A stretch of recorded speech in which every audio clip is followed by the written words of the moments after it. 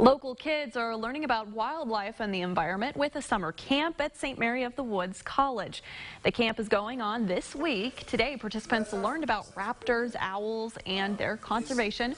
Earlier in the week, they learned about snakes, bats, and insects. The instructor at today's program says it's important to learn about and care about natural resources. We live in Indiana. There's a lot of corn, our soybeans, water. All of those are resources that we need to pay attention to. And these animals are indicators for the quality of our habitat. Other activities this week include equestrian camp and adventure camp, which focuses on STEM topics.